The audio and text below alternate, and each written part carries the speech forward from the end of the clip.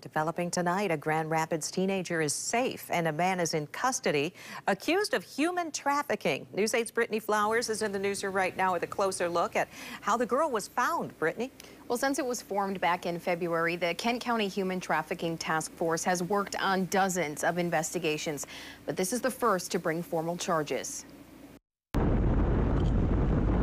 All it took was someone to speak up. I would say a significant portion of our investigations come to fruition in part because of a tip we received from the community. In October, the Kent County Human Trafficking Task Force got a tip that a 16-year-old girl was in trouble. We had to validate a lot of the information, but we were able to establish who this young girl might be and then indeed confirm that she was being trafficked by a 38-year-old man from Comstock Park. The initial investigation shows the man befriended the Grand Rapids teen in a public area.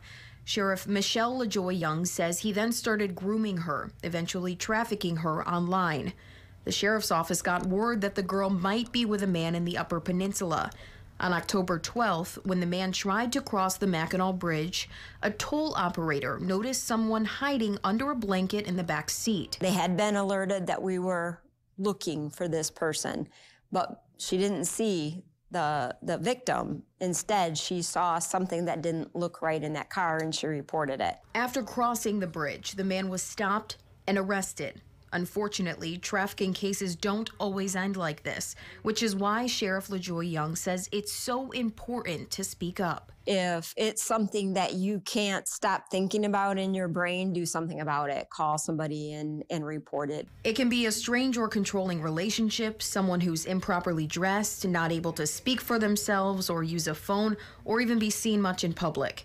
The sheriff adds young people should be careful with the information they share. If you don't know this person, disclosing any details about yourself could be a risk.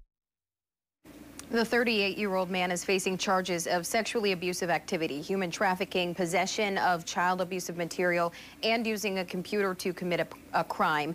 His name will not be released until he's arraigned. We expect that to happen tomorrow in the 63rd District Court. In the newsroom, Brittany Flowers, News 8.